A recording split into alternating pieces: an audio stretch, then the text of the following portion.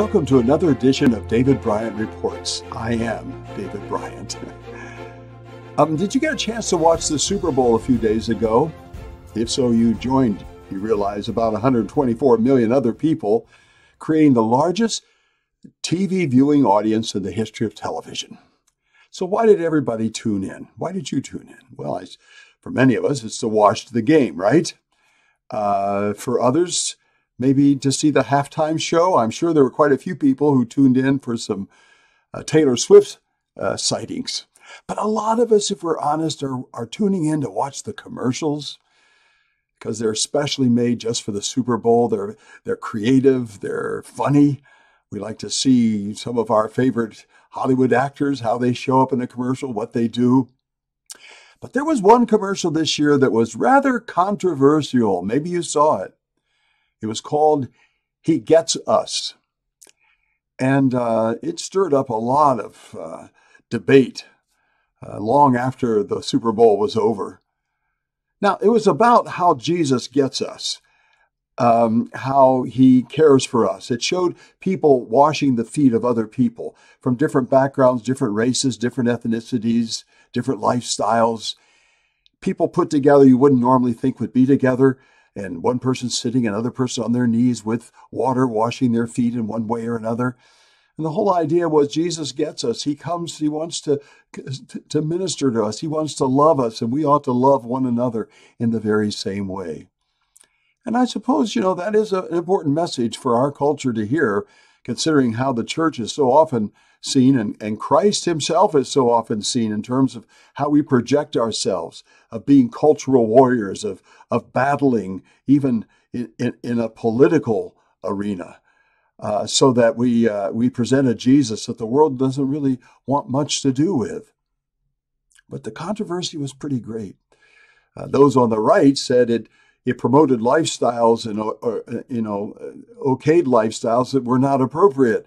And those on the left said this was just a subtle form of promoting Christian nationalism. Houston Chronicle said this was a commercial hit with a big backlash, and so it was. CBN said it was a commercial that sparked viral debate, and so it did. But I liked what one columnist for the New York Times wrote about it, someone who is actually an evangelical Christian and writes for the Times all the time. And he said that he was wondering if maybe the commercial wasn't so much for the unbelievers in the audience, but for the Christians in the audience, to remind us that Jesus wants us to love people and serve people and care for people and not debate them and fight with them and count them our enemies if they're not a part of our political party and so on. That maybe God intended that commercial more for his people than he did for the unbelieving world around us. I thought that was a pretty good point. The fact of the matter is, it cost about $14 million just to air that 1 minute, let alone all the production costs. And so some people said, listen, we should have taken that money and used it to minister to the homeless and to the poor, to show the love of Jesus, and that way that might have done a whole lot more to get people to believe that Jesus is who he claims to be. There was a pastor in Ireland who within 24 hours of the Super Bowl took that commercial and redid it in 1 minute so that it looked exactly like the original. Same graphics, same music score underneath, everything about it. But instead of it saying he gets us, on the screen came the words, he saves us. And instead of showing people washing people's feet, he highlighted people who had been brought to salvation out of various backgrounds, various situations, delivered and rescued, and as Paul says, brought out of the domain of darkness into the kingdom of God's dear Son. In other words, he put on King Jesus glasses, which is what I want us to do right now. And he looked at this thing in a whole other way.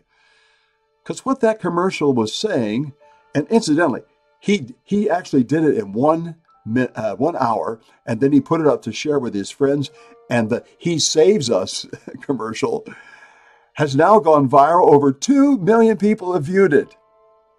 And what he's saying basically is he gets us so well that he knows he needs to save us, that he needs to do for us more than just washing our feet, that the love that would make him wash our feet is the love that would take him to the cross It's the love that would do for us what we could never do for ourselves. He saves us. And as I looked at that second commercial, if you want to call it that, it sort of made me think maybe we need a whole other campaign instead of the He Gets Us campaign, which is a campaign that has been going on for the last couple of years. We need to have a new campaign that precedes it, called the We Get Him campaign. Because part of what's really the problem here is, as someone has said, you end up looking like who you look at. The Jesus that we are looking at as God's people may just be too small. He may not be the real Jesus, at least not the full Jesus. And that's why we end up not looking like him. We end up doing things and saying things and acting in ways that actually contradict him, that undermine his witness in our culture. Maybe the great need of the hour is for us to get him more fully. You know, here at ChristNow, we're talking about an American Christ awakening for this year, 2024. And that's really what we're talking about. God's people waking up to God's Son for all that he is. So much so that we begin to be transformed. And we start not only looking like him, but as someone else has said, you can only share what you have. We begin to have more of him to actually share with the world around us. Here at ChristNow, we say the spectacular supremacy of Christ can be summarized in 7 major prepositions: who he is to us and for us, who he is over us and before us, who he is within us and through us and upon us.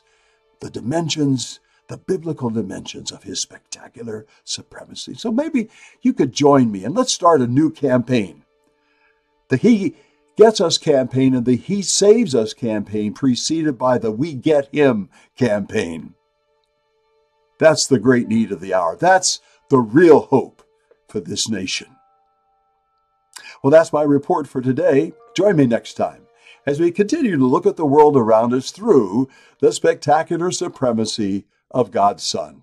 I'll see you then.